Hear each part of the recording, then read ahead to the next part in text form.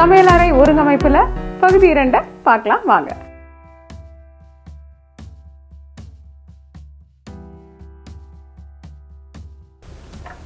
அடுத்தது இங்க பாருங்க, எவர் சில்வர் பாத்திரங்களுடைய மூடிகளை வைக்கிறதுக்குனே தனியா ஒரு பிரிவினை ஏற்படுத்தியிருக்கோம்.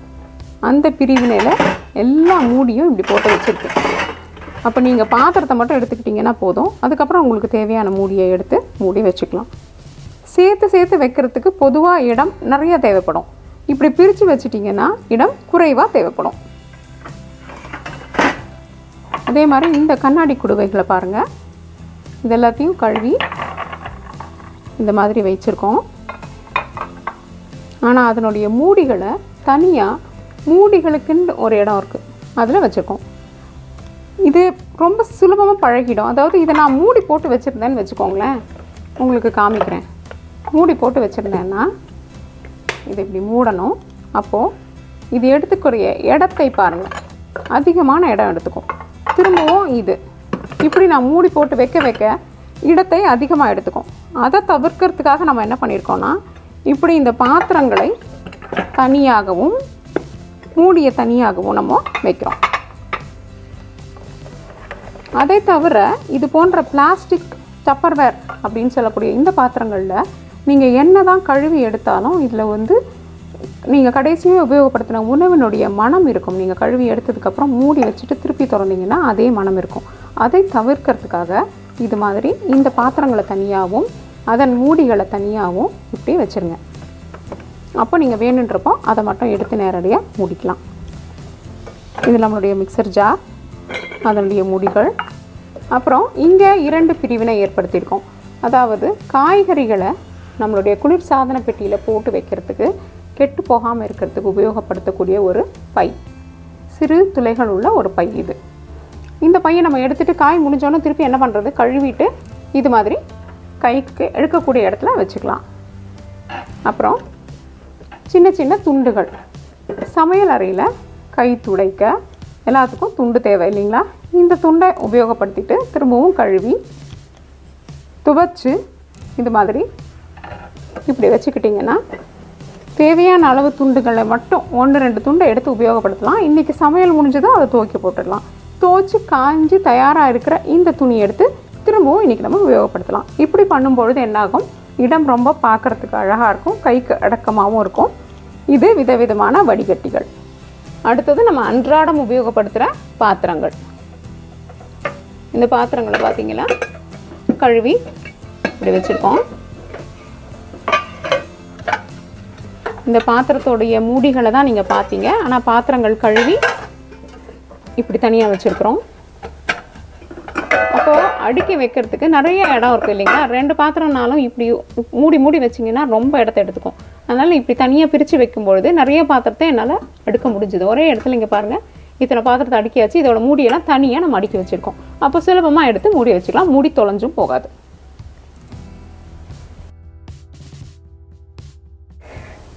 நண்பர்களே, இங்கே பாருங்கள், இந்த அறையில் நாம் மீண்டும் முள்கரண்டிகள், கரண்டிகள் மற்றும் பழம் கரண்டிகள், பழமுற்கரண்டிகள், இது போன்ற முறுக்கு இடியாப்பம் அச்சுக்கள் மற்றும் இங்கே சிறு சிறு சமையலறை இயந்திரங்கள் இருக்குது. இது நம்ம வெப்பநிலையை சோதிக்கிற ஒரு கருவியாகும். கேண்டிட் தெர்மோமீட்டர் அப்படின்னு சொல்லுவாங்க. இது அடிப்பதற்கு, பருப்பு மற்றும் தயிர் கடைவதற்கும் கலக்குவதற்கும் உபயோகப்படுத்துறது.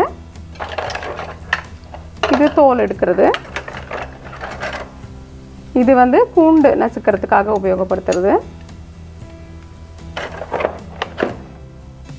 இது டின் திறக்கிறதுக்காக உபயோகப்படுத்துறது.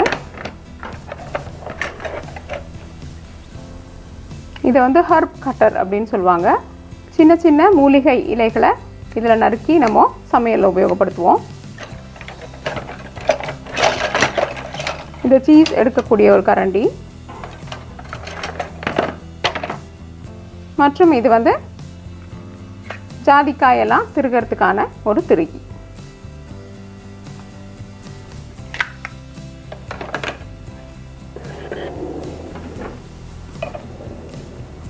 இங்கே இருப்பு சட்டிகள், கண்ணாடி பாத்திரங்கள், நம்ம ஏற்கனவே குறிப்புகளில் கொடுத்த மாதிரி இங்கே பாருங்கள், இதிலெல்லாம் வந்து உரசல் வராமல் இருக்கிறதுக்காக இடையிடையே இது போன்ற தாள்களை வச்சுருக்கோம்.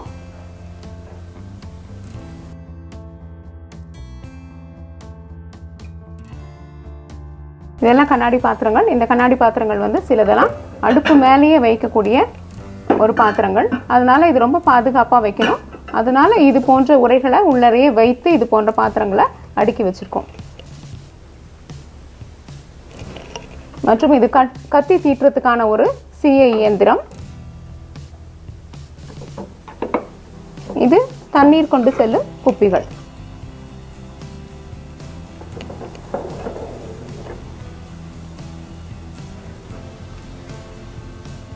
கைக்கு பக்கத்துலேயே சர்க்கரை, தேயிலை தூள், மஞ்சள் தூள், உப்பு, சத்து மாவு பொடி, புளி, மிளகாய். அப்புறம் பருப்பெல்லாம் வேணும் இல்லைங்களா? பருப்பெல்லாம் இப்படி கண்ணுக்கு தெரிகிற மாதிரி கண்ணாடி குடுவைகளில் போட்டு வச்சுருக்கோம். அப்போ என்னாகும், உங்களுக்கு வேண்டிய என்ன பருப்பு வேணும்னு தெரிஞ்சு அதுக்கேற்ற மாதிரி நம்ம ரொம்ப சுலபமாக சீக்கிரத்தில் எடுத்து சமைக்கலாம். இங்கேயும் தேங்காய் பூ, வேர்க்கடலை மற்றும் அவல் போன்ற பொருட்களை எல்லாத்தையும் கண்ணாடியில் தெரிகிற மாதிரி குடுவைகளில் வச்சுருக்கிறோம். மேலே வந்து மின் இயந்திரங்கள், அதாவது வாஃபிள் மேக்கர் மற்றும் ஒரு குக்கர். இங்கே பார்த்தீங்கன்னா இந்த பக்கம் திரும்பினா மிளகாய் பொடி, தனியா பொடி, ஏலக்காய் பொடி, இங்கே வந்து பட்டை பொடி, ஓமம், திணை, இப்படி தேவையான சில பொருட்கள் எல்லாம் இந்த இடத்துல இருந்து எடுத்துக்கிற மாதிரி வசதியாக வச்சுருக்கோம். ஆனால் எல்லாமே பார்த்தீங்கன்னா முடிந்த வரைக்கும் கண்ணாடி குடுவைகளில் வச்சுருக்கிறோம். ஏன்னா பார்த்தா உடனே தெரியறதுக்கு. ஆனால் இது உங்கள் விருப்பம். நீங்கள் உங்களுக்கு பிடிச்ச மாதிரி பாத்திரங்களில் வச்சுட்டிங்கன்னா பேரை எழுதி ஒட்டிக்கலாம். இப்போ பகுதி 2ல் நம்ம இது வரைக்கும் பார்த்துருக்கோம். அடுத்தது இன்னும் கொஞ்சம் கூட இருக்குது. அதை வந்து பகுதி 3ல் நம்ம பார்க்கலாம் வாங்க.